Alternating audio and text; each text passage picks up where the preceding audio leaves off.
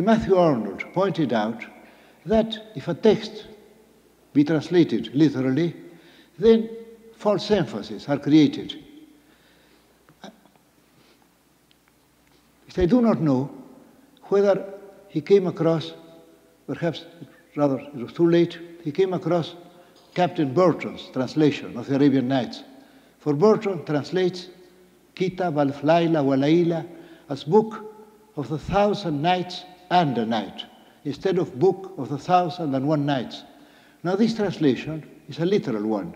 It is true word by word to the Arabic, but yet it is false in the sense that the words Book of the 1,000 Nights and a Night are common form in Arabic, while in English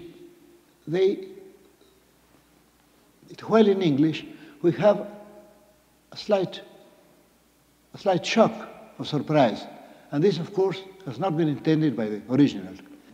I spoke a few moments ago about the Arabian Nights, and I spoke of Burton's Arabian Nights.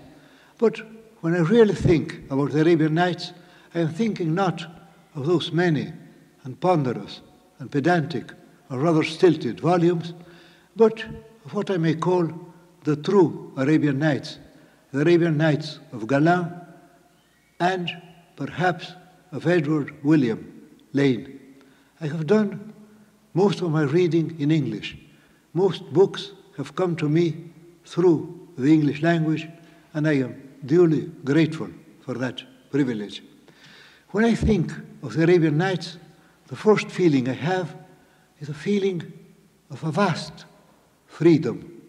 And yet, at the same time, I know that the book, though vast and free, is limited to a few patterns. We have, for example, the number 3, very frequently. And we have no characters, or rather flat characters, except perhaps the silent Barbara.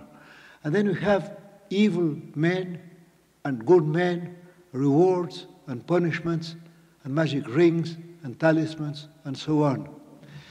And though we are apt to think of mere size as being somehow brutal, yet I think there are many books whose essence lies in their being lengthy.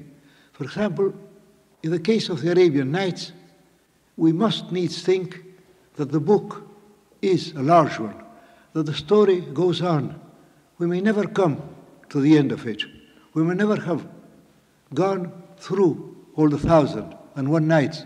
But the fact that they are there somehow lends a wideness to the whole thing. We know that you can delve deeper, that you can roam on, and that the marvels, the magicians, the 3 beautiful sisters, and so on, will always be there awaiting us.